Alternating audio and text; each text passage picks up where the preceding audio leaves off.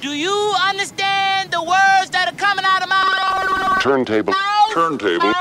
What about that other language we talked about? It's an amazing language. The language of...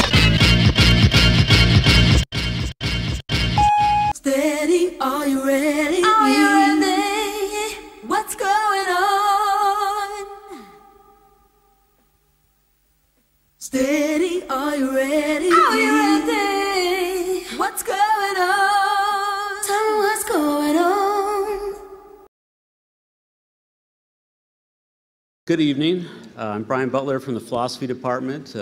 Happy to welcome you to the 7th Annual Dorr Lecture on Art and Aesthetics. This is the 7th Annual Dorr Lecture. Joyce and Larry Dorr envisioned an annual lecture that would help bring a deeper understanding of the creative process to the UNC Asheville campus.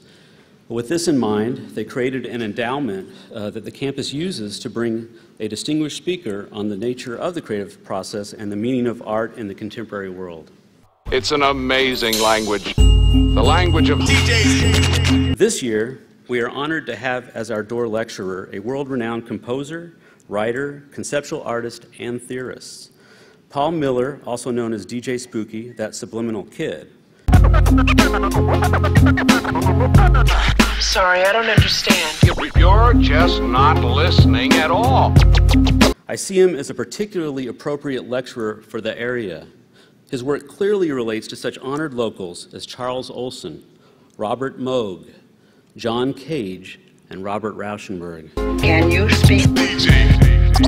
Is there anyone here who speaks? Further, the Emersonian tones found in his work exemplify a profound picture of the creative process, one with wide-ranging implications in such areas as originality, identity, and copyright law. Without further ado, Paul Miller. I speak DJ. He said. Simple motherfuckers say the way they communicate. With my pen. It's just too complex. Yo, can you follow me, or did I just go too far? I don't want to confuse y'all, so just Listen to what I say because what the hell? Oh, wait, it's spoken. Hey, what's up, everybody? How you doing? Hello.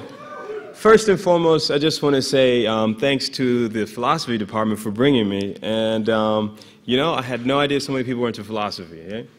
And the idea here is that we're looking at how do you make art out of patterns of culture? Something that's done quickly and elegantly, and then they're out.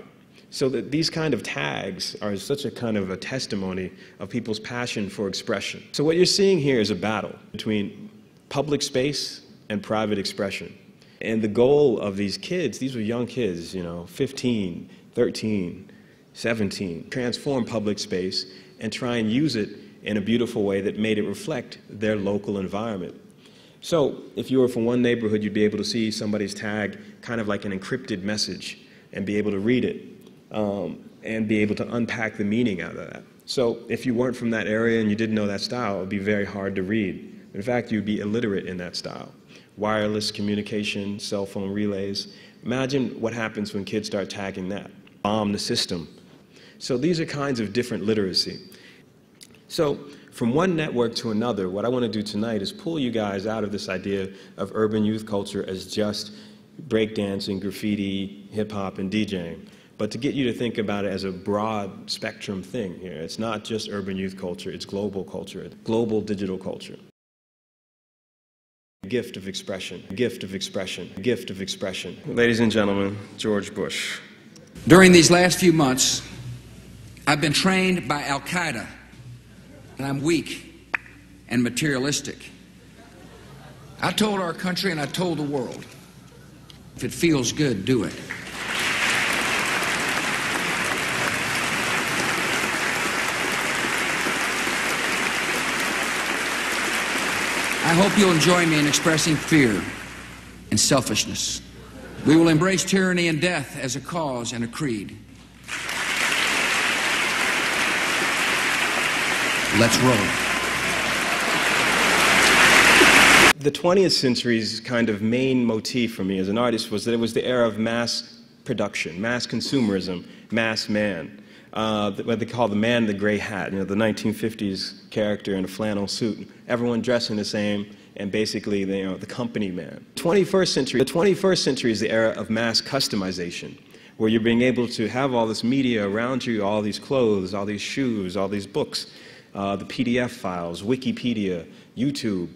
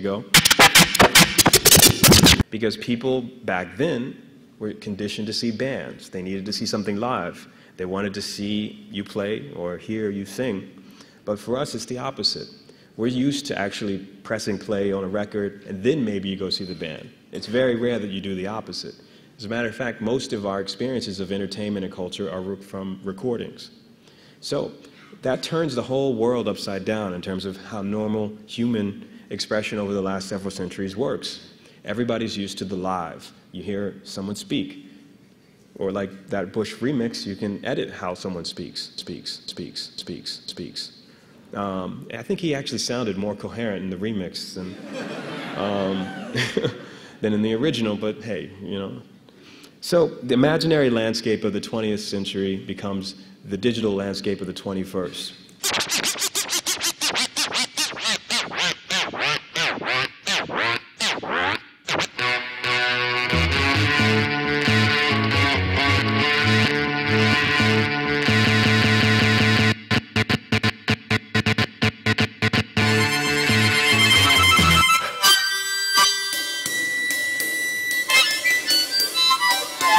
can hear something, but it doesn't necessarily mean the same thing as when you see it.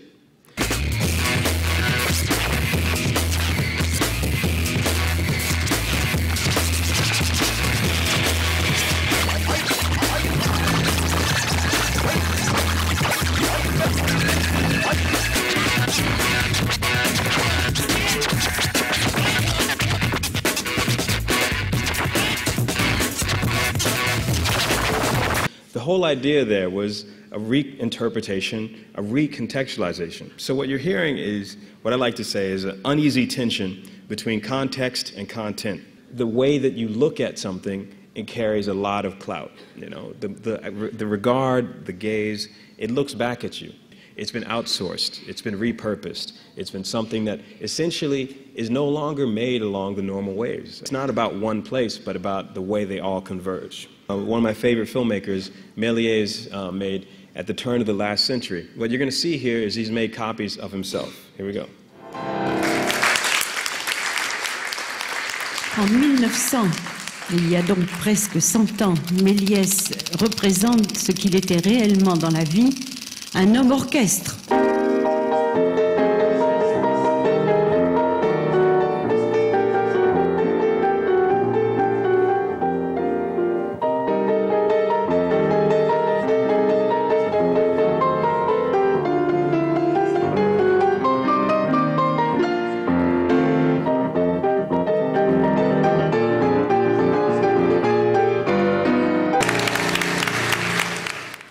So what's so beautiful about that piece is essentially he made copies of himself. And there's an editing technique going on there in the same way that the Rolling Stones piece I just showed made copies and edits and splices. If anybody out there is a film director, you can kind of get the idea here is that you're playing with sequencing. It's the culture of the cut, you know, where you splice and dice these elements.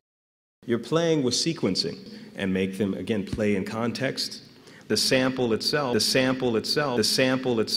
part of the vocabulary. So it's like Lego blocks. You know, you put one clip on top of the other, and next thing you know, you get a new structure. And I enjoy seeing that kind of pop culture reflection. But the thing with sampling is it's about playing with voices and being able to break voices up, sample, break voices up, take small elements of them, sample. These kinds of avant-garde statements are now part of the way we think about art, whether it be, you know, going to Disney and being in a simulated environment, or for that matter, when you go to a band like Sonic Youth, or you hear Rage Against the Machine, or you hear all these different bands, they are the children of noise. But the issue is that it was about role-playing. Identity and the way that the human being relates to technology at this point is that we're a very tenuous relationship to the idea of realism and how people and places and things are represented. It's not necessarily going to be about reality. It's going to be about the editing of that reality. Editing of that reality. And make them play in context. You're playing with sequencing. So the Bush remix versus the Rolling Stones versus sampling an entire orchestra or having a crazy KKK film play at the Acropolis, the connecting thread here and the common denominator is a sense of irreverence between context and content. So I like to look at this as a kind of model of abstraction when communication is both about poetry and about mathematics. The 21st century is the era of mass customization, global digital culture, gift of expression. All this stuff is saying that these kinds of collisions of culture are no longer about the relevant rules of the past. Gift of expression. It's about looking at trade. And that's a basic fabric of human communication. It's about quoting certain emotions. You have to imagine that American pop culture is these kinds of cross-sections of bizarre paradoxes.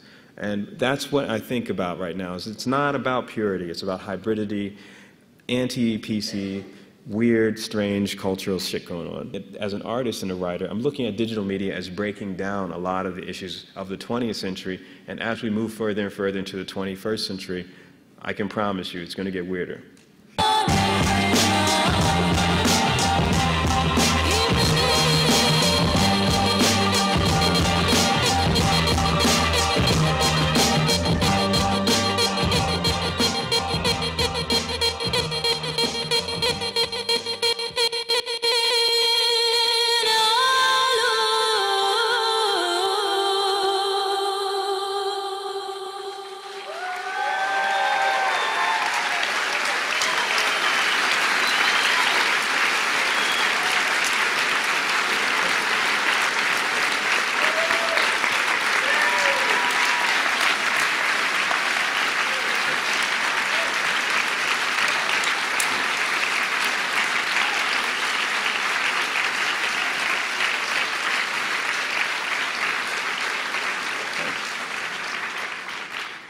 So yeah, that Saul Williams piece is remixable, downloadable from the website. It's djspooky.com. And I guess I just want to say thank you guys for coming out.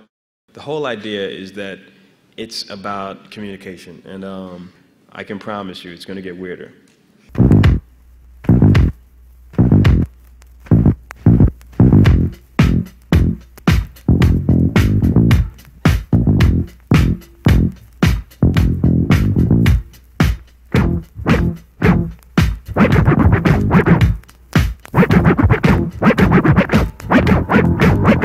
I ain't even heard nothing yet.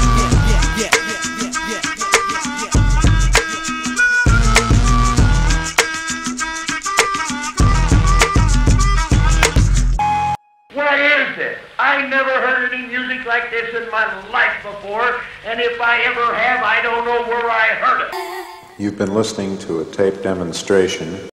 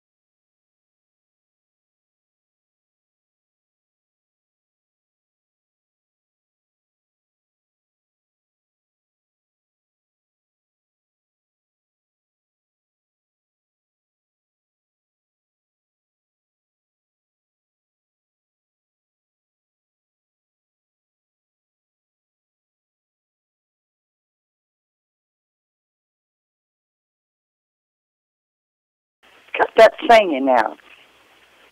Whatever going on up there. If you don't, I'm going to call the cops.